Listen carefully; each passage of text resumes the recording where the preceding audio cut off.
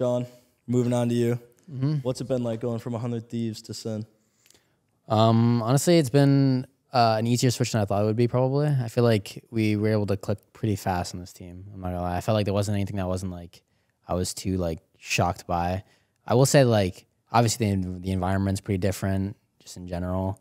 Could you elaborate on that? I'll elaborate in a second. Can you elaborate very specifically?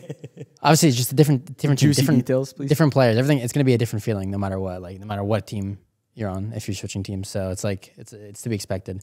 But yeah, just the biggest things probably for me, like how practices run and just the environment, like how it's like treated. I feel like it's just a different. It's just different. That's the best way to describe it. I don't want to say one's worse than the other one, but it's just different. People are used to different things.